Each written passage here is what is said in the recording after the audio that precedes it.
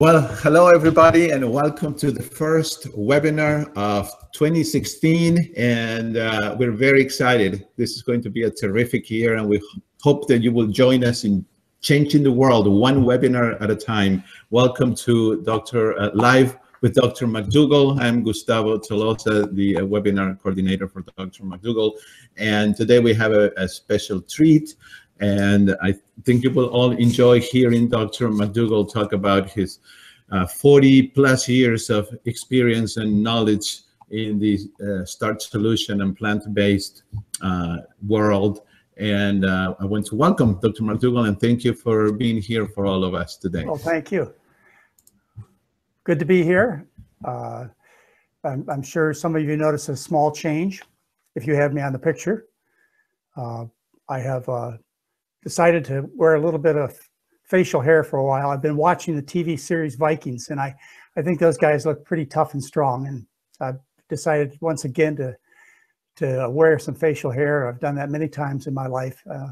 Mary says it makes me look a little bit more professional, like a real doctor. So let's give it a try.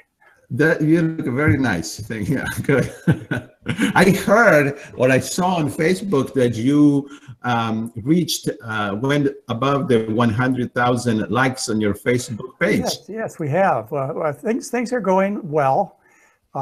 People are starting to learn about us, and once, as I've said so many times before, once your eyes are opened, once you can see the truth, then you follow it the best you can, and you're not dissuaded to other persuasions of harmful behavior. But first you have to know the truth, and that, of course, is what we try and do through our Facebook and our webinars and our website, which is practically free, all the information. So more and more people are joining the crowd. I'd like to see it move faster, but it is what it is. Yes, well, you are releasing a new book, right? Soon? We're working on it. It won't be soon. Surprisingly, it takes a long time to write a book. They have a release date. If you look on Amazon, it's called The Healthiest Diet on the Planet. The release date is September of 2016. I'll be surprised if it gets done by then. But who knows? I mean, when the book company, which is Harper One, puts their focus and attention solidly behind it, a lot of things could happen. We'll just have to see. But right. It'll be new things, but the same theme. It'll be new information, enhancing points of view, and the Dr. McDougall's color picture book on food poisoning will be a centerpiece.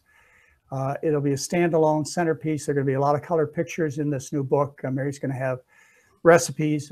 It'll be a very different book, but don't expect any surprises. I won't be recommending chicken slices over potatoes. Right. Okay. Very good. Well, Dr. McDougall, we have a little 3-minute video from a few years back, and that I would like to show the audience, and it has to do with today's presentation. So good. Why don't we go ahead and give it a try, and then maybe I'll have a comment. Okay. All right. I haven't seen it. I have no idea what it is, but. All right. Yeah, it's a surprise. Here we go.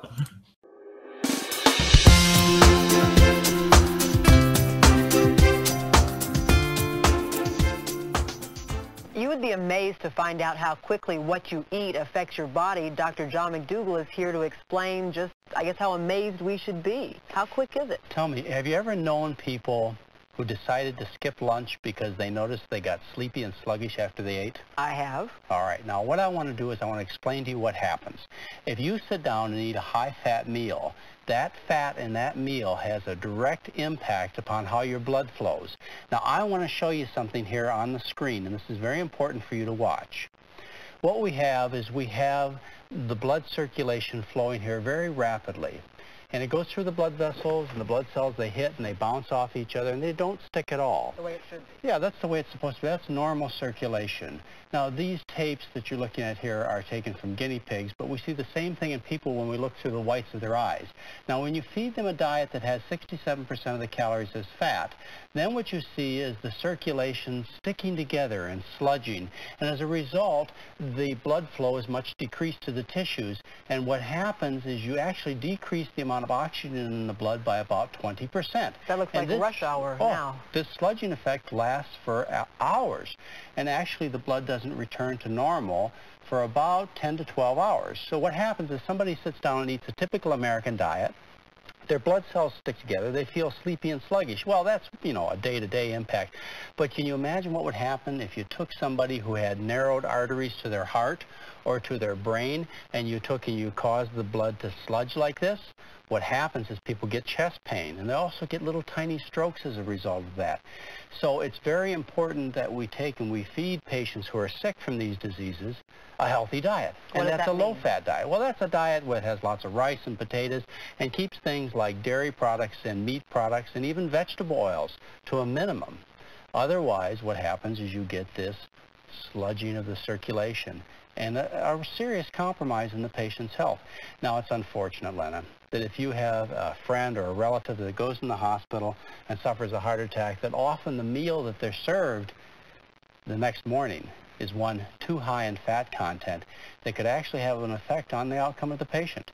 But people are learning about this. I mean, after all, we've come a long way in the study of heart disease. People know about cholesterol, and they're learning about fat. And pretty soon they're going to understand the immediate effect of what you eat upon the circulation. And proper changes are taking place. And if you have the option between skipping lunch and having a high-fat lunch, skip lunch? Well, I got a better idea for you. Have something like a low-fat soup or a sandwich that skips the butter and skips the cheese and instead has sliced tomatoes and lettuce on it. That's the way to go. Okay, I will remember that at lunchtime today. Well, I have to say, my prediction that things will be better soon hasn't come true. That's probably a show from maybe 20 years ago. Oh. And, anyway, we'll show a few more of those. That was a fun one you picked. Well, I just think that clip where you can see the blood flow really is eye-opening. It's dramatic. It's dramatic. Since today, Dr. McDougall, you're talking about the Starch solution, I wanted to encourage people, I guess, to get this book that really truly changed my life. I mean, I went to the 10-day program and it was amazing. But until I started reading the book, everything opened up for me, all the questions I have, and you really addressed all of them. So I'm going to put here a little link that people can see if they don't have the book yet, to please go ahead and get it. This is something that I'm just doing. Dr. McDougall did not ask me to do this, but I think it's very important that everybody has a copy of the Starch solution. Okay. Yeah, it was great. Thanks, Gustavo. I think it's the best book that I've ever done. When my son read it, he's a doctor, Dr. Craig McDougall. When he read the book, The Starch Solution, he then went and read a book I wrote maybe 30 years earlier called The McDougall Plan. And he said, after he read the plan, he said, you know, Dad, he says, there's been nothing new you've written. You said the same thing in the plan 30 years ago. He said, why did you write the Starch Solution? I said, well, I think I said it clearer for people. I think I know it's a much better written book, but the message hasn't changed. The truth's the truth. I'd like to just spend a couple of minutes going over the idea of starch with people, because until you get the concept of starch, you're going to be lost. It's not going to work out for you. So let's talk about starch for a minute and see if we can go through some of the basic principles. All right. Good. You have the presentation up. Well, I hope the book is The Starch Solution. And when I decided to write this book, the publishers, which is Rodale, they initially said that that's going to kill the book with the name Starch. And I said, well, you know, I'm going to take that risk. And it was a risk, and they were willing to go along with that risk with me to put the word starch right there on the front cover. And you notice also there's a potato there on the front cover. And they said, well, that will kill it also. And if you, those of you who have an imagination, I've never said this in public before, and I probably shouldn't right now. Any of you will just allow your imagination and look at that potato and imagine that potato is somebody's hand. And notice what the potato peel is doing. I don't know. Some of you get it, some of you don't. But I'm kind of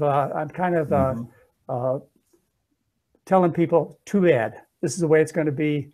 You know some of the expressions I could use but won't use, but that reflects how I feel about the public's attitude in terms of resisting the starch. Get over it. You have to understand this, or it's not going to work for you.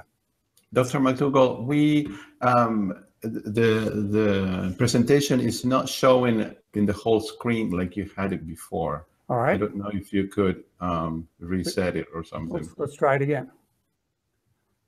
Let's try it again. Let me see if everything's okay here. Sure. Everything's okay there. So hopefully, and we had it perfect before, didn't we? Oh yeah. Well, it always works perfectly when you're rehearsing. How about that? It's still showing some of the other parts of the PowerPoint. Right. I mean, we can see it. It's just that it's in... Let me see if we can stop this, and we can cut this part later on when the video is edited, so that people don't have to watch this. Watch our problems, right? The technology. Now, there you have it. Okay. Okay, good. All right. Well, I won't go over my other comments about the cover on the book, but I hope you get it. That the starch solution clearly says to people right to their face that you're supposed to eat starch, and you got to get over it, and you got to get your ideas around this concept, or you're never going to succeed. You're going to be hungry. You're not going to lose the weight permanently. You're not going to get the health problem solved. So people have to eat. There are 3 sources of the calories that people can get from food. You can get calories from protein, which we rarely do. Usually protein is utilized for building things like hormones or some muscles. And when you take an extra protein, what happens is that extra protein is excreted through the kidneys out into the urine. We rarely burn protein as fuel, only with desperation, like if we're starving to death, or you're on a crazy diet like the Atkins diet, then you'll burn protein for fuel, and you'll also convert some of that protein to sugar, because the body absolutely requires sugar. There are certain cells that won't work without having sugar, like red blood cells. Certain cells in the kidneys, they will not function without having carbohydrate or sugar to use for fuel. The brain also uses carbohydrate almost exclusively, except under desperation situations like starvation. The other source of calories would be fat. And fat is really a form of calories that's used for times of starvation. It's a stored form of calories. It is the fuel you use when you don't have the ideal fuel available. The ideal fuel for people is carbohydrate or sugar. And really those words are the same, carbohydrate and sugar. People get offended by the word sugar, but they somehow like the word carbohydrate better. But it is sugar that fuels the body. The process is called glycolysis. We learned about it in junior high and high school. It's what cells prefer to burn.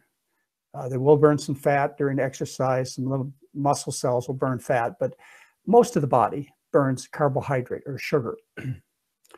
Now, when I talk about sugar, people have a reaction, an emotional reaction, but I like to talk more about starch than sugar.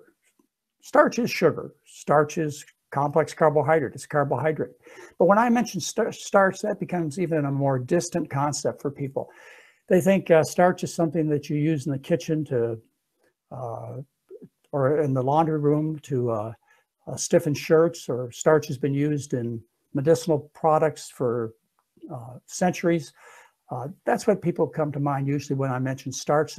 Then the next thought, once they get past the idea of it being used as a laundry product, is they think starch, when you talk about starch, you're talking about unhealthy food like white bread. That's what comes to mind when people think of the word starch. And then the next thing that people think about when I say the word starch is they say, starch, you don't want to eat starch. Starch is sugar, and starch turns to fat, and fat makes you fat. And when you think about that, and you'll have to go over this with your friends and relatives and family, you'll have to go over the idea that you don't want to eat starch, you don't want to eat sugar, like rice. You don't want to eat rice because rice turns to fat and makes people fat. Well, excuse me, up until recently, there were 2 billion Asians living on diets that were 90% rice, and there were no fat people. Bring that up as a concept, something people can see, something people can open their eyes with, is the idea that people who eat starch-based diets are trim. Starch is the proper word, I have to tell you. There's no other word that replaces it. This is a journal called Starch, a medical journal, scientific journal. And if you want to publish scientific papers about using starch as food or in other industrial ways, such as paper making or many ways starch is used, then you publish your scientific article in this journal called Starch. The word starch in German means strength. It's just in the United States and a few other countries there, they get mixed up and really don't understand that starch is a good word, a proper word. It's the word that should be used. It's the word that Grandma used 30, 40 years ago when she talked about what we were going to have for dinner. She talked about starch, the starch that we were going to eat. Now, starch is, or let's just start with sugar. Sugar is made by plants. The primary sugar made is glucose. The way plants do it is they take water from the ground, they take carbon dioxide from the air, and they take the energy from the sun, and they mix all this up through a process called photosynthesis, and they create glucose molecules. And this is what a glucose molecule looks like, is one of these ring structures. And when you take many of these ring structures and you put them together in long chains, then they become what is known as starch. And these starches may contain 10,000 of these individual glucose molecules linked together. And when they're linked together as one long chain, they're referred to as amylose. And when they're linked together as branching chains, they're called amylopectin. And of course, some of you will recall that the enzyme in your mouth that digests starch is called amylase. And human beings have amylase in their mouth and in their intestines to digest amylose and amylopectin. My cat Einstein, he doesn't have amylose in his intestinal tract because his food is not starch. These starch molecules, they're or long chains, they're put together in packages in the cells. And these packages are called amyloplasts. So inside an individual cell, you have these vacuoles, these packages with thousands of chains of sugar, in other words, amylose and amylopectin. They're put together in these packages called amyloplasts. And these are the storage vacuoles that are utilized to provide energy to the body. Starches are foods like potatoes and sweet potatoes and grains and legumes. Those are starchy foods. What they are is they're storage organs that plants use for to renew their life during the next season. During the growing season, a plant will synthesize all these sugars, store them in these starch vacuoles, and then the plant dies in the fall. And when spring comes, what happens is the part of the plant that stored all this starch, it germinates and becomes a new plant, becomes a new potato plant, or they grow above ground storage organs called seeds, and which are grains and legumes. They have these above ground storage organs.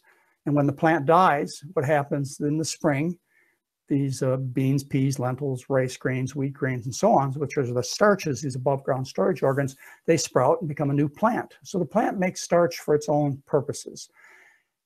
It's important to understand that these plant parts that store all this sugar, they do it for important reasons for themselves, and they do it in a manner that allows you to get adequate energy to provide for your daily needs. You need to eat starch. Now, a lot of people are focused on other plants that don't have a lot of energy in them. These are non-starchy green and yellow vegetables. People who eat these almost exclusively, they call themselves nutritarians. They call themselves vegans. They should call themselves in pain and starving, because a lot of folks, and I know them, I meet them all the time, who try to eat a diet that avoids starch, that instead focuses on these non-starchy green and yellow vegetables. They can't understand how anybody can be a vegetarian. They can't understand how anybody can do this. Well, I can't understand how you could do it either, trying to eat these non-starchy vegetables. So the diet I teach is based on parts of plants that have lots of calories. You need calories to survive. Now you can have some of these non-starchy green or yellow vegetables as side dishes, but the main part of your meal must be starch, like potatoes, rice, corn, beans, peas, and lentils. You need that energy. You need the satisfaction. And you can also add to your diet some non-starchy fruits, but it's very difficult to live on a fruitarian diet. It's possible, but difficult. So this is starch. I'll just show you some pictures of starch.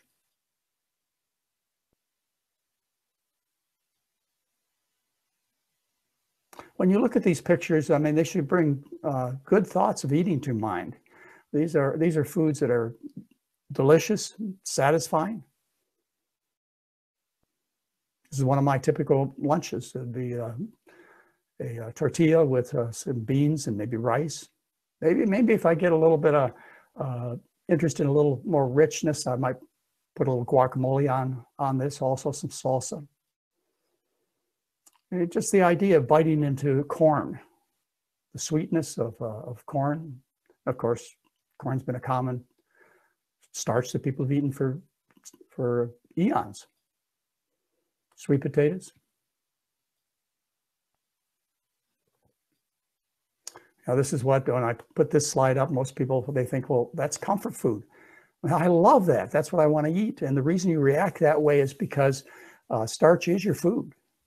You know, you're designed to live on starch. Lost your voice?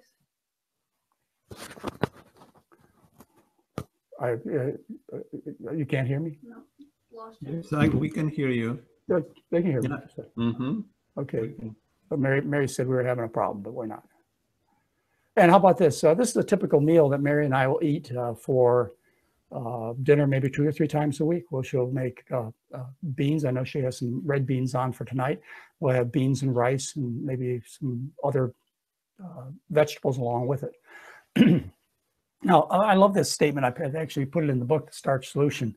This is from one of my patients. And she says a real important thing about starch. She says, what I love best about your focus on starch in this lecture, the lecture I'm giving you right now, is that it is much simpler for me to understand than focusing on carbs, proteins, and fats. I know what a starch is. I can recognize that food easily, and I can grow starchy foods in my gardens. But how do I grow a protein, a carb, or a fat? Those explanations were always too far removed from what I see on my plate. The word starch actually was demonized back in about 1977 when the dietary goals for the United States were published by our government. What happened is the people from the food industry started giving other names to starch so that it made people have a hard time recognizing what they're supposed to eat. They started calling starch complex carbohydrate. Well, what's a complex carbohydrate? When people are told to eat more complex carbohydrates, they don't know what to choose. But when we use the word starch back before 1977, back in your grandmother, great-grandmother's days, it was easy to understand what we were to choose. They've done the same thing with other foods. If you read the dietary guidelines that came out in 2010, and I'm sure it's the same way in 2015, when they talk about the harmful aspects of food, they tell you to stay away from saturated fat and cholesterol. Well, what's saturated fat and cholesterol? Well, cholesterol is only found in animal foods. Saturated fat is beef and chicken and eggs and cheese. So by the efforts of industry, they've actually changed the nomenclature so that it's hard for you to choose what to eat. It becomes very confusing. If it was simply said and used in common language, people would say, what I eat is starch and I don't eat chicken, beef, pork, eggs. But government's or industry's influence on the government has made it so that we don't even have the right words to decide what we're supposed to eat. We are a starch eater. The tip of our tongue tastes sweetness with pleasure. We have sweet tasting taste buds on the tip of our tongue because we're supposed to seek sugar. And that sugar is in the form of corn and rice and potatoes and some fruits and maybe occasionally some honey. We don't have taste buds for protein on the tip of our tongues. My cat Einstein, he has taste buds for protein on the tip of his tongue, but he has no taste buds for sweetness because he's designed to eat meat.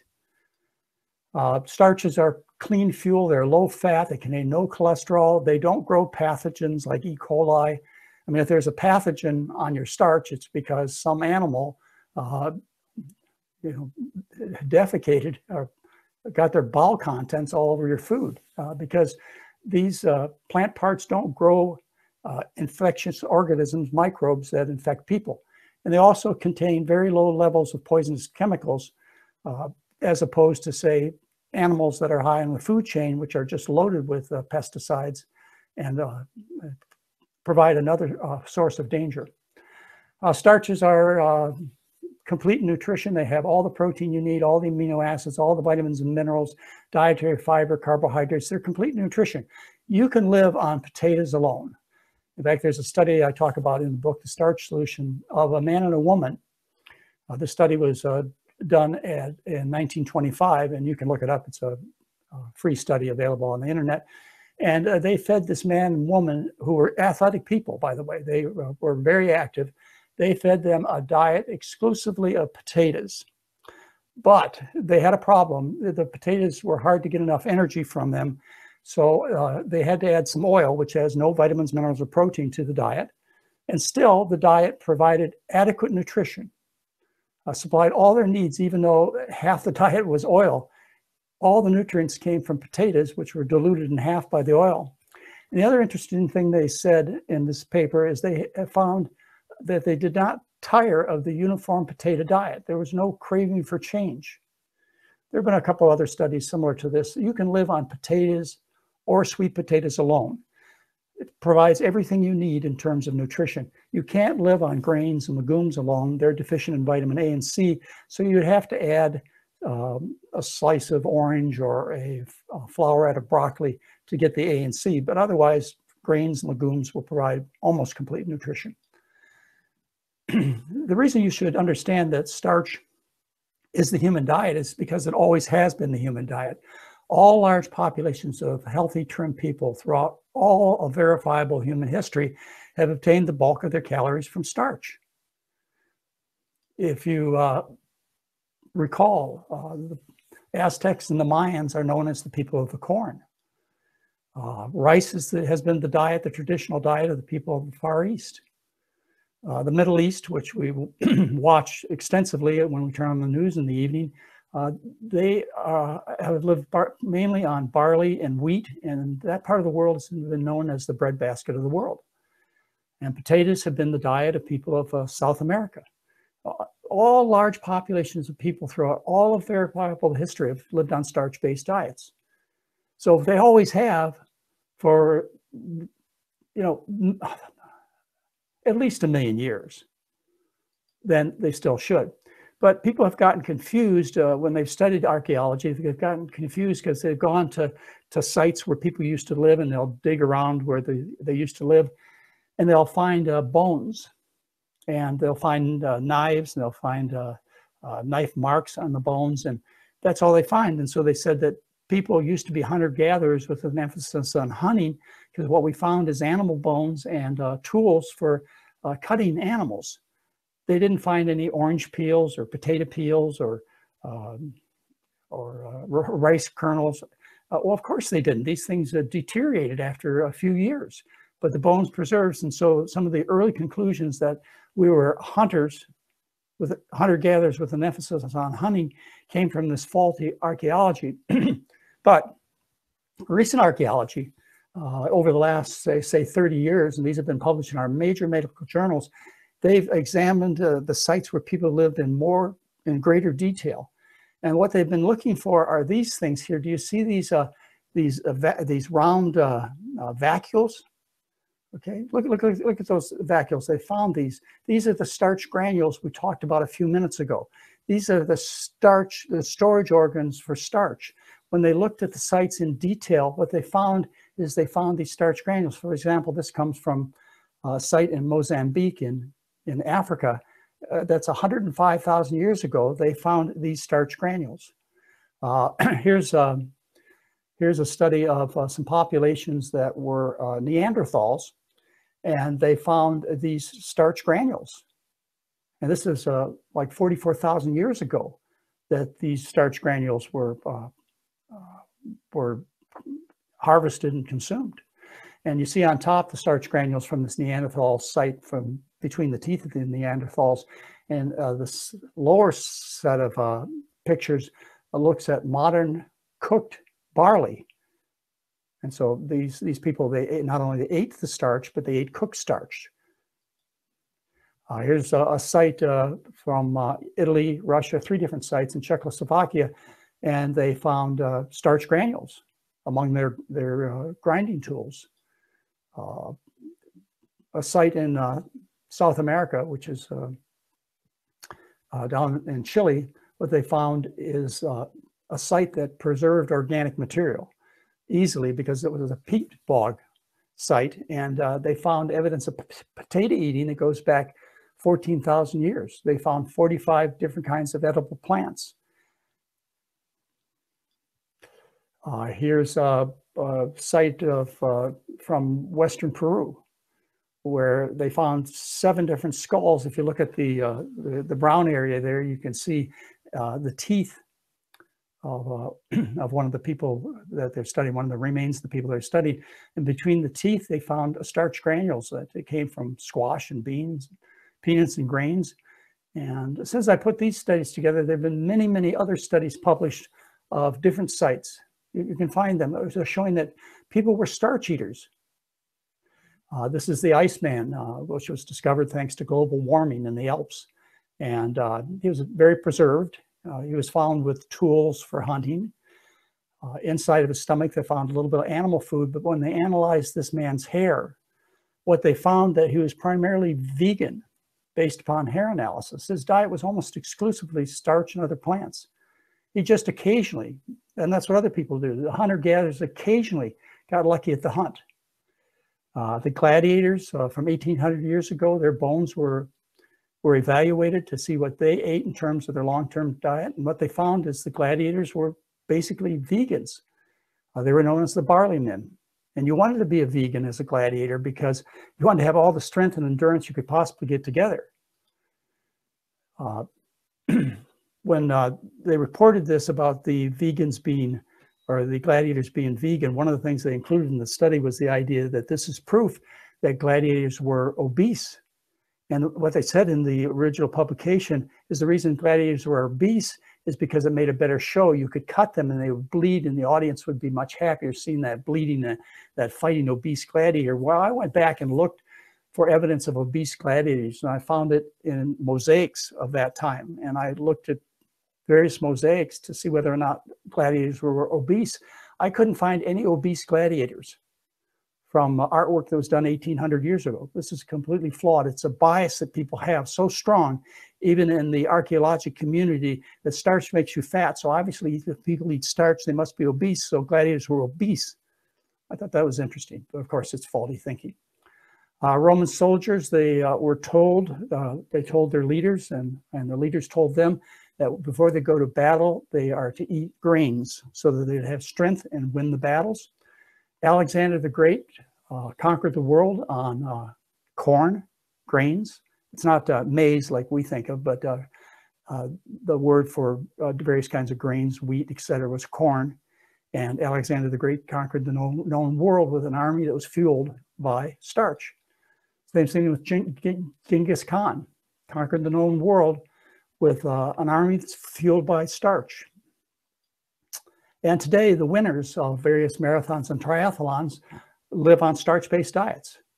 The winners of the Honolulu, Boston, and Chicago marathons, there's just 3 of them that I can think of, were won by Kenyans this past year, living on a diet that's 80% corn.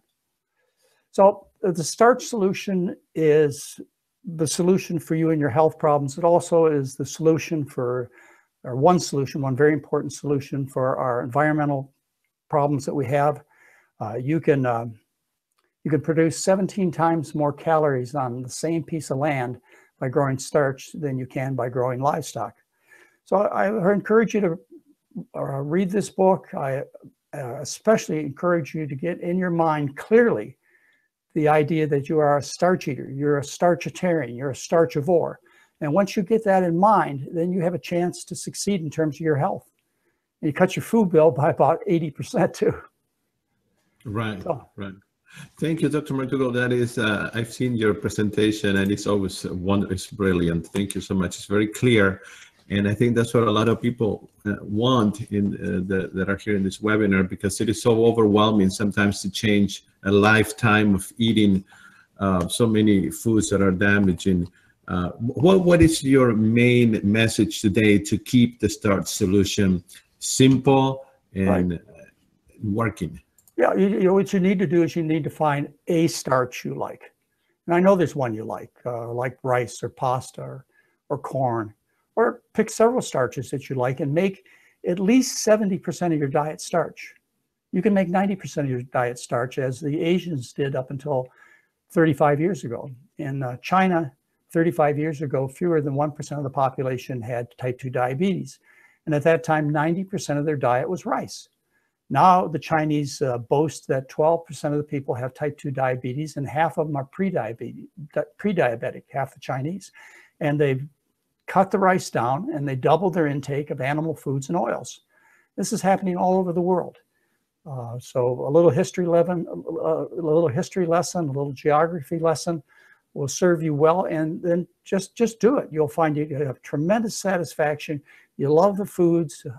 I showed you some examples of foods you already like, and make the change. Don't be hungry. Enjoy the foods. You're not meant to be hungry. Add a little salt and sugar to the food if you'd like. Most people can tolerate that. A few can't. You need to get this idea of starch in your mind, or your efforts are going to fail. I've seen it over and over again. There is a little bit of a learning curve, but I think that as people goes through this journey, and you just find out, like you said, what you like and what you don't like, and you just end up with a diet that fits your needs and that is simple. I think that's what's important. It needs to be simple. It needs to be tasty. It needs to be satisfying. It needs to be right.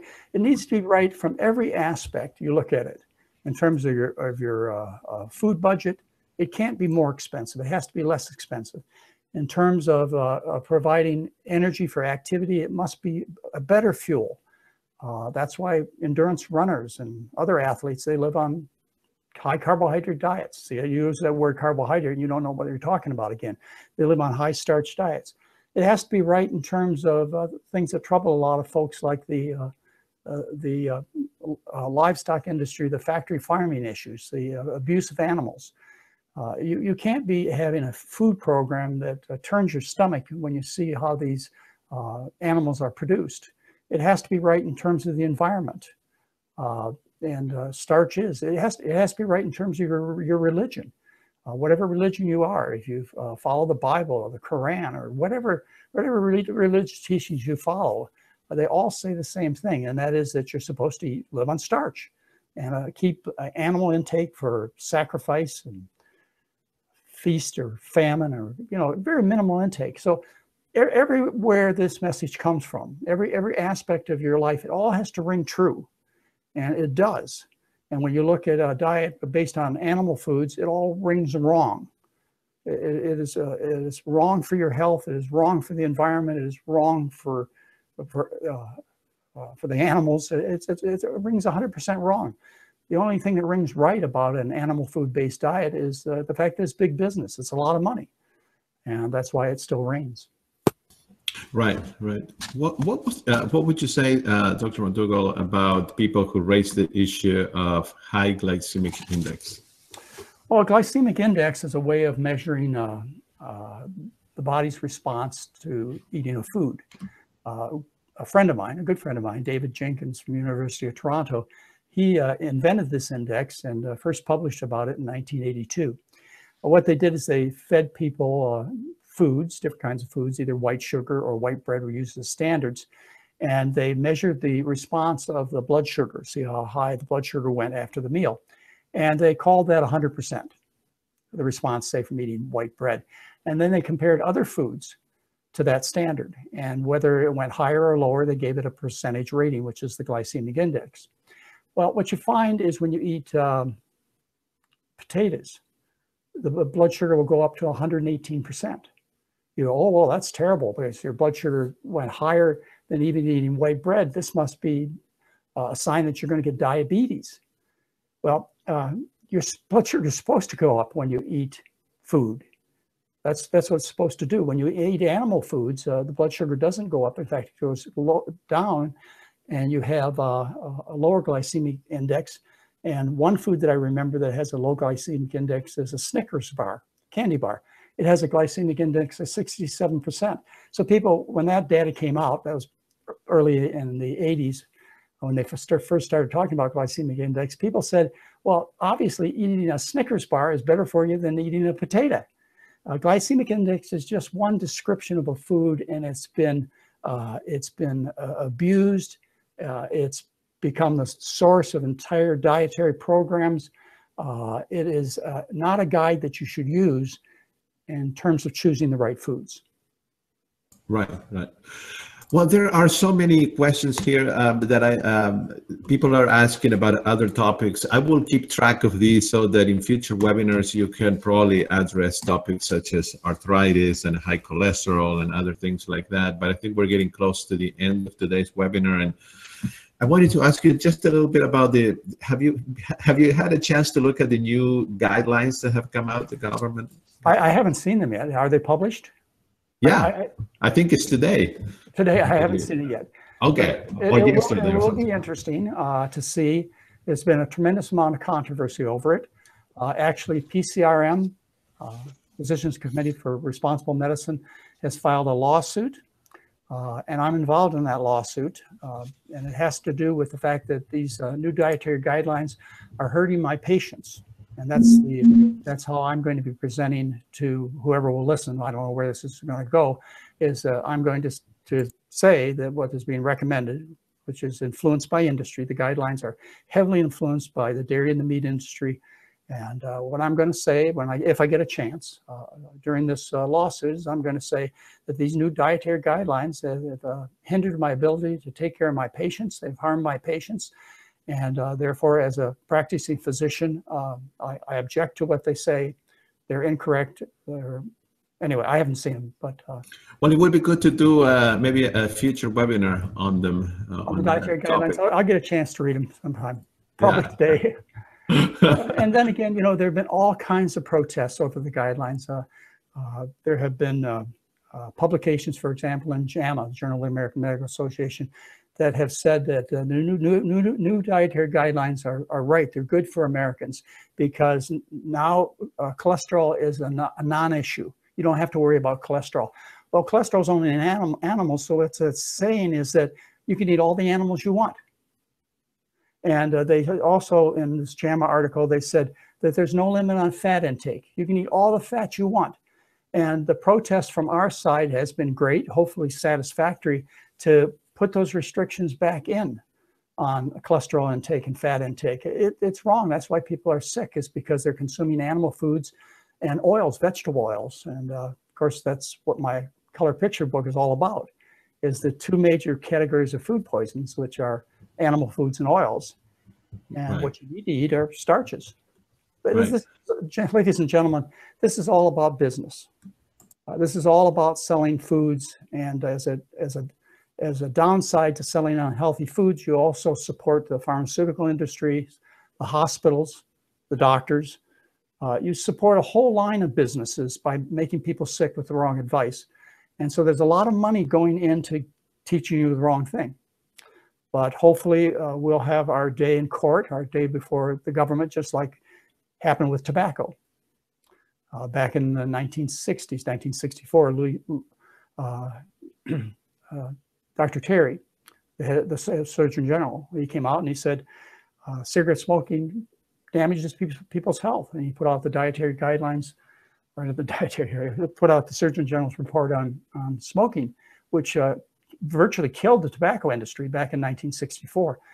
That was Luther Terry who did that. And the same thing was attempted in 1977 by George McGovern with the food, and again by C. Everett Koop in 1985, to try and inform the public properly about the foods and how they're making them sick. Well, industry had learned from the experience of the tobacco, Surgeon General's report on smoking, and they said that they're not going to let that happen to them. And so they took an all-out campaign starting in 1977, which they've spent huge amounts of money, lobbyists, done everything they can to not replicate what happened to smoking in this country. And they've, basically won.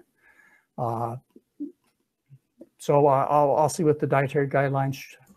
They seem to be. They seem to have a little surprise and be better than what we thought they were going to be. Of course, I just read very little, but that's what people are saying. I just want to remind everybody that next week we have a guest speaker, and it's going to be a great webinar. Would you just tell the audience a little bit about Dr. Doug Lisle? Okay, Dr. Doug Lisle I describe as the best psychologist in the world. And he really is. Highly entertaining, very practical. In my experience as a medical doctor, I've tried to utilize psychologists over the last 40 years. I can tell you quite honestly, I haven't seen benefits that I'd hoped for. The therapies they use, the talk, the whatever they use in terms of trying to help people, it's been pretty much useless in my experience. Dr. Doug Lisle is a huge exception. Very entertaining man, very intelligent man. He's worked with us for about 14 years. We worked together. He's a friend. He teaches at the 10-day live-in program. Right. You'll enjoy him tremendously, Dr. Lisle. He has a book out called The Pleasure Trap. He's working on another one. So don't miss next week's webinar. And of course, you can spend some time with Dr. Lisle live. We have a 10-day program coming up starting next Friday. Right. And Dr. Lisle will present many lectures and be there personally. And then he'll also talk at the Advanced Study Weekend, which is February 12th through 14th. That's a 3-day weekend. Hopefully you can be there, Gustavo, where we have guest speakers like T. Colin Campbell will be there. Dr. Caldwell Esselstyn will be there. Michael Greger will be at that weekend, February 12th through 14th. Many interesting new speakers will be at that particular weekend. So there are programs that you can come and get to meet these people live. We also have an adventure trip to Kauai coming up here at the end of the month, January 30th. So we have room for people to come on the adventure trip. So there are lots of ways you can meet our staff personally. And we're going to include our staff, some of our staff on these webinars. So you get to meet them through this medium too. Great, wonderful. Thank you. Everybody can register for the webinar for next week or any of the other events at drmcdougals.com website. And thank you again, Dr. McDougall, for being here today. I will be back in a couple of weeks. Yes, good. And, I hope there are no other surprises. I think I'm going to keep the hair. Yeah, it looks good. More professional. Maybe people will believe me more. I look forward to looking at these guidelines. Well, thank you, everybody, and thank you, Dr. McDougall. We'll see you in a couple of weeks, and I'll see everybody next week with Dr. Doug Lisle. And I like the new additions you're doing. You're adding so much to the webinar with the little past videos and good. everything. All right. Thank you. Bye-bye.